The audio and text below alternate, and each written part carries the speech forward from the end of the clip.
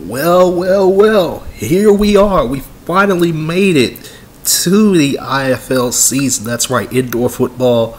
The Indoor Football League is back, baby. It has been far too long.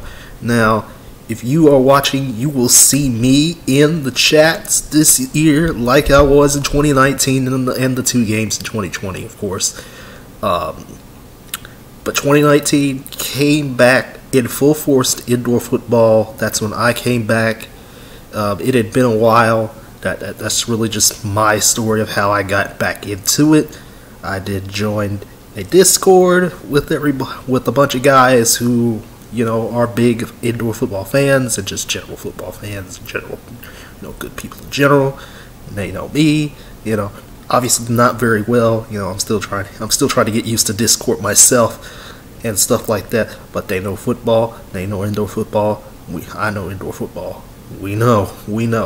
But that's really just a story for another day and everything like that. Of course, I've talked to players and comments and stuff like that throughout the off season and of course 2020 and maybe I don't remember if 2019, if anything like that happened as well. But I know I've talked to some players. I've talked to some guys who are potentially affiliated with teams and stuff like that. I am not a reporter or anything like that. I just see information and I react to the information. I just see information, I react to it. Boom, there you go. Video done. But we have two games this week, and one of them will be the Green Bay Blizzard, baby. The Green Bay Blizzard. And the Bismarck Bucks. Now, the Bismarck Bucks have brought a lot of guys back from 2019. They did not have a good 2019. They had a couple of big victories, towards like the end of the season like that, because they were losing. They were taking L's left and right, and then they finally started getting it together. Finally got a couple wins in, and there you go. Bismarck definitely got a lot of guys back. I don't know about Green Bay right now, but that's going to be Friday night. I believe it's 7 o'clock, So that's going to be very fun game there. Like these two teams, I believe they played a couple of games in 2019. I'm not sure. I don't remember exactly off the top of my head. And on Saturday, yes, sir, the Louisville Extreme with the Baltimore Brigades field. That's right, the Baltimore Brigade. Damn, I almost said it wrong like 3 straight times.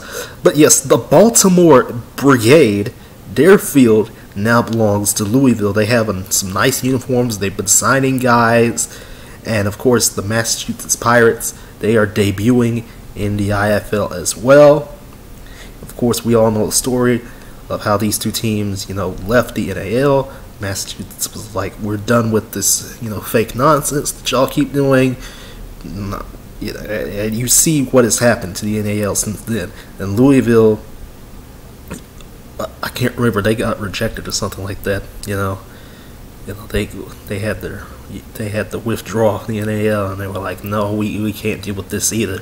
It's basically, we can't deal with the NAL's antics, so we're going to the best league. We're going to the top league. I mean, this is good discussion. Louisville is a bit more of a weird case. Again,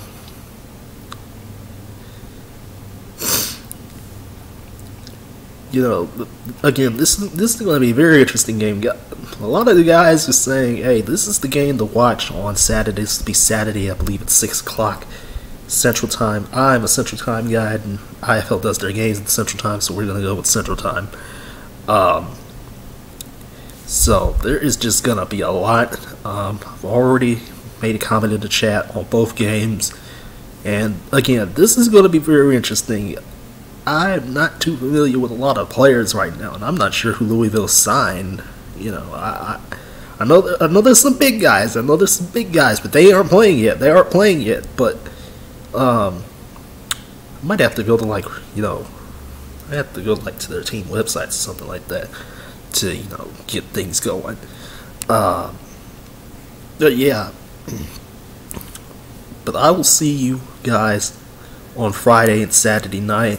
in the game chats. I will be with you, and we're going to have some fun with this. We're going to have so much fun with this. This is going to be one hell of a season, and I believe the season might end in September, by the time the NFL starts. So I don't know how that's going to play out for me personally, but I do know these 2 games this week are going to be fun as hell. And, come along with me for the journey. Come into game chats and stuff like that with me, if you want to. And, let's just have some fun this year. I mean, 2019 was an experience coming back. 2020, we didn't get to, really celebrate full force. I wanted my Frisco Fighters to debut last year, but we all know what happened last year with Corona-chan. And now we can enjoy the season as it is, and I'm finally ready. I'm finally invested, in the landscape of indoor football again, because CIF really isn't interesting to me. It just hasn't been very interesting those past couple weeks. I've just kind of tuned out. But these 2 games again, I'm gonna have so much fun. We're all gonna have so much fun. Let's hope the season goes well, everybody, and long live indoor football. Long live the game of indoor football. I'll see you Friday.